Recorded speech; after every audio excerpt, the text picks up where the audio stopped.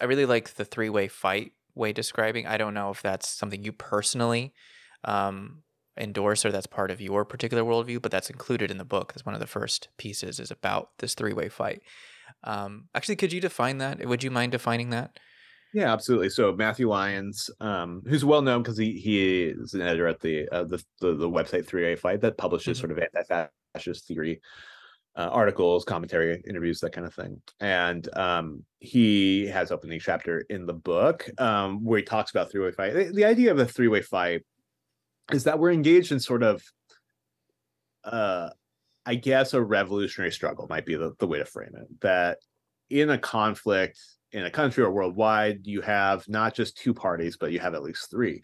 And so on one side, you have sort of workers or marginalized people, which ostensibly is made up of the left, right? The left should be sort Hmm. of representing that. Sometimes it's debatable how well it represents that, but that's the kind of idea. And then on the other side of that, you have people in power, a ruling class maybe, or wealthy 1%, however it's kind of framed. People Hmm. disagree on that, but there's sort of like a power base, and a lot of assumptions go into the idea that those are the two forces and they're kind of clashing with one another. Hmm.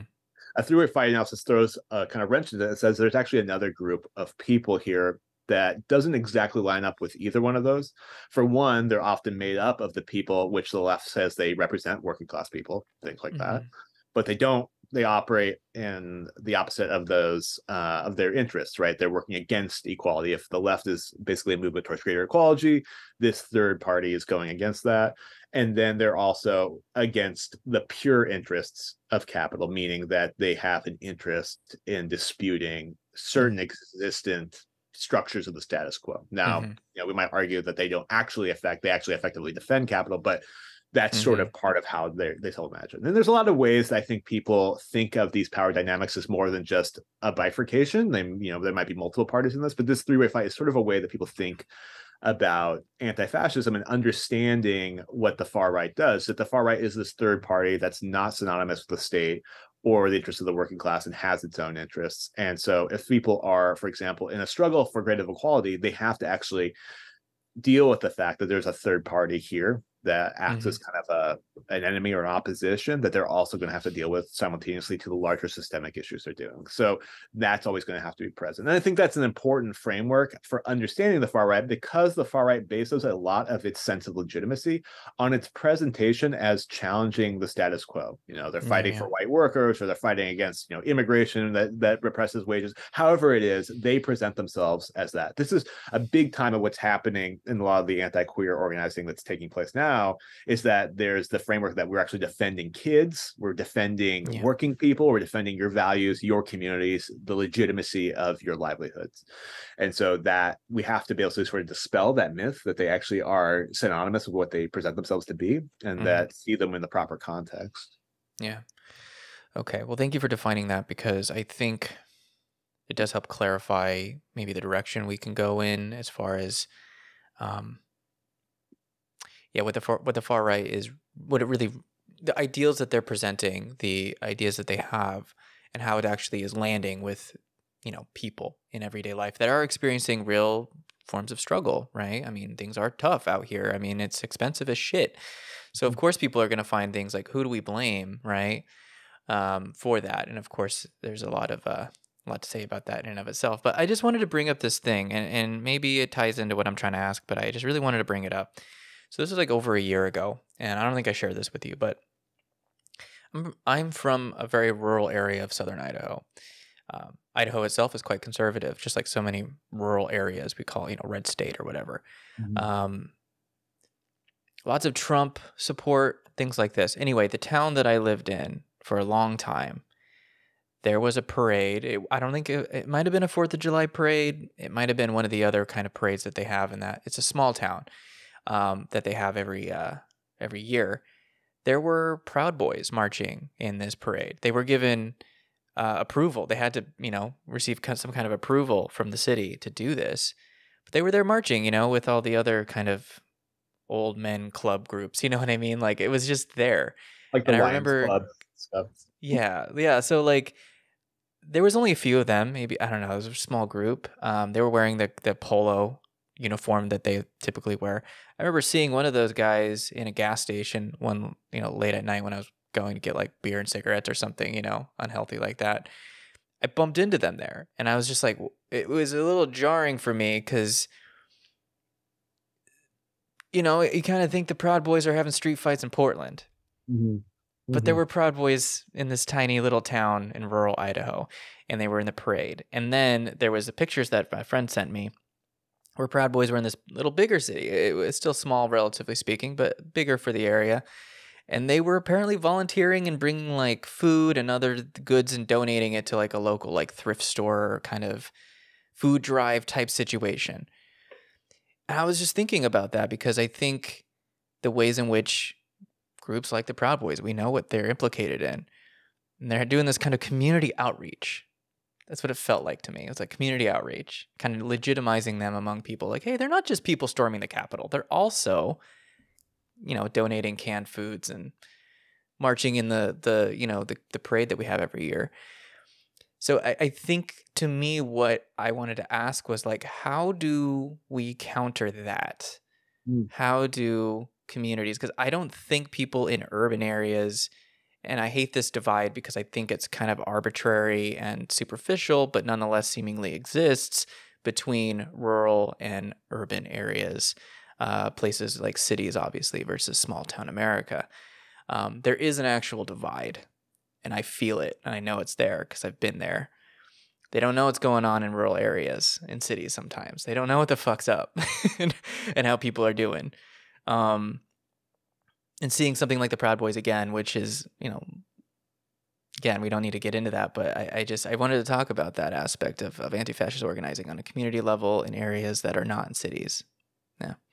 Yeah, I mean, I think the first thing is exactly what you said. They are a part of the community and they do community work. Like you said, they deliver camp food. Sometimes militias in particular do a lot of community service work. Yeah. What other people in left spaces might call mutual aid. They do a lot of it. Mm-hmm. There's a story I think I told in my first book, about the Rural Organizing Project, which is a project. It's actually a really interesting history here in Oregon. In the 1980s, there was this, what was called the Anti-Klan network of different organizations, sort of like civic organizations or nonprofits, different things, community groups that formed to kind of fight the Klan. And one of them was the Coalition for Human Dignity out here, which is really involved in fighting skinheads, along with Antifascist Action and other groups, fighting Holocaust denial events, different things for a long time. They have a really vibrant history.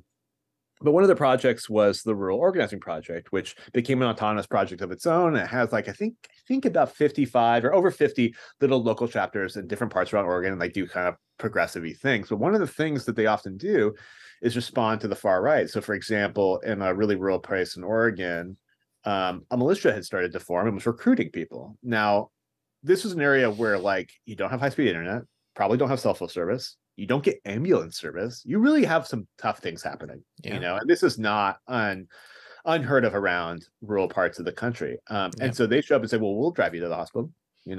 We'll come, you can call us and we'll make sure that, the elderly neighbors down the road get their medication and stuff. Like they do things, right? Those are real services that they're providing. And so that becomes their organizing. At the same time, they're also pumping people full of conspiracy theories. There was all this stuff about, how they thought refugees were sneaking over the border and, I don't know, bringing drugs or doing whatever. And they were like organizing these like armed patrols of the forest, So they're bringing both of these at the same time. What the Rural Organizing Project did was they came in and they helped a bunch of people in the community just form a community center. They had like in the general store, they put a computer there, taught them how to make a newsletter, created a phone tree so people get to know the neighbors. And over time, eventually one of the people that had brought in the militia basically put a statement saying, we don't need the militia anymore. Like we have now accomplished what that was attractive about that. And one of the problems that's happening in all these urban spaces where mutual aid work happens is that they're just doing it so far away from the conditions of rural areas, and they're unwilling to sort of deal with the difficult ways in which rural communities have to get along. I live in a city. It's really easy for me to avoid people I don't like, people I don't agree with, right? Like there's a density of people. I can choose to avoid that. But when I lived in a rural area, my barometer for that changes really profoundly because these are the people you have. You kind of have to do it. I was interviewing for my book on anti-Semitism. I was interviewing a rabbi from Chabad Lubavitch, a Hasidic group. And he was talking about, and I think he identifies as a socialist. I don't think I'm stepping out to say that he identifies as a socialist, but he was talking about talking to people in his community, and a lot of them are descendants of people who escaped pogroms, and a Mm. lot of the pogroms in the people who were carrying the weapons called themselves revolutionaries. Whether or not they were nationalists or they were socialists in some cases, whatever they were, this was revolution. Mm-hmm. So the term revolution is actually quite confusing and scary to a lot of these folks. Sure. And Yeah. the left in general doesn't seem to care much about Orthodox Jews or their lifestyle or their rules. This was really obvious during the pandemic when people just had a disregard for the fact that like these pandemic rules were really deeply affecting to Orthodox lives. If you go to your synagogue literally every single day, then what does it mean for someone to tell you no, now you can't, and to not really care that that affects you? So like the Mm. people felt really alienated, but Yeah. the people do in those communities do know about mutual aid. They don't know that word, but they do it a lot. It's a really Mm-hmm. significant part. And because they are sort of with the people they have, there's a different culture of dealing with people. There's not like the dismissal. They're saying, okay, I have to deal with this person. I'm going to have to find a pathway forward. I'm going to have to communicate. We're all going to be Jews at the end of this. We're all going to be in this shul together. We're going to be in this neighborhood together, whatever it is. And I think there's a certain element of that in rural areas where people are used to that kind of work. If you grew up in a farming community, you are used a little more frequently to helping a farmer who's about to lose his property do some of the work that needs to be done. And like maybe Yeah. their equipment broke, maybe they lost money, they need help. That's a more Mm-hmm. common thing. And those are people that might be Trump voters, right? They might conceive of themselves in all kinds of ways, but they are more used to doing that than a lot of these sort of like what come across as really entitled urban liberals in a lot of cases that have no connection to doing that, that don't feel bonded communities in that way. And so I think it's worthwhile to take rural areas seriously because that's where a serious part of far right growth is happening, right? To take their needs seriously, to take these people seriously, to care about it.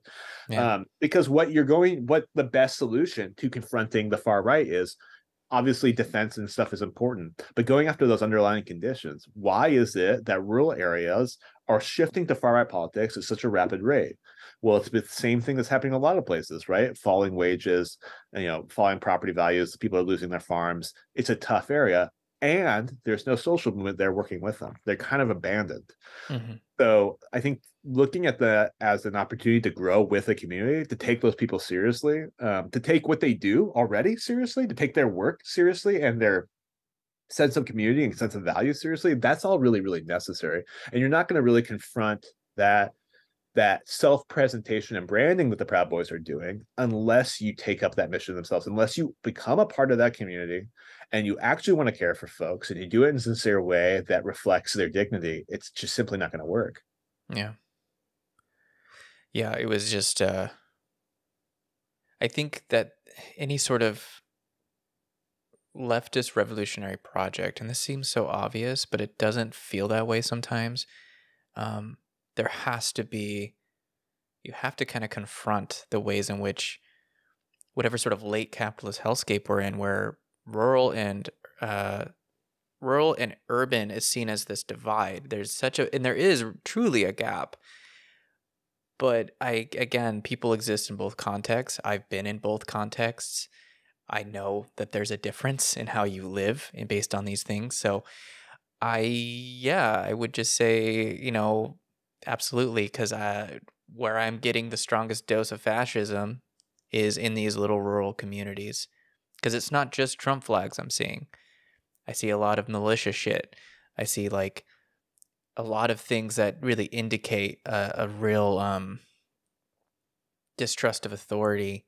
But it's a very specific kind of distrust because obviously they love the police. It's kind of a contradiction in some ways, but it's about asserting authority in a very different kind of way. So I get that feeling from just my neighbors living out there. I'm like, I feel that. Like it's very, very tangible. So yeah, I think any sort of leftist organizing, and I'm not speaking as someone who's done this myself, but I do think there has to be some way in which inroads, if they aren't already being done, can be made into these communities because, yeah, militias and the far right are on some level, in some way, their influence is felt there. And that just, I don't know. I just had to really kind of speak to that. You had Spencer Sunshine on here a while back, and Yeah. he made a comment once that always stuck with me, which is that the far right doesn't critique the left; it is the critique of the left. Mm. Uh, Mm-hmm. it presents itself as the sort of antithesis to the failures of the left, where the left was failed to live up to its promise for a lot of people. Yeah. And I mean, the left is, as an organized force, is sort of best known for losing more than winning. Um, and the right then offers itself as the alternative to that. So if the left fails to, really push back on the decline of unions and of resources for living and real wages, things like that, the right's going to come in with an answer and say it's because they didn't focus on the real problem, which is immigrants driving down wages, Mm-hmm. or these parasitic banker class, this cabal that's manipulating everything. So I think we have to think about how we undo the conditions at its fundamental core. And that's the real, I think in the end, that is the fundamental story. Anti-fascism in a lot of ways is the stopgap along the way. It's what you do to protect communities while you should be working on these fundamental issues, right? Sure.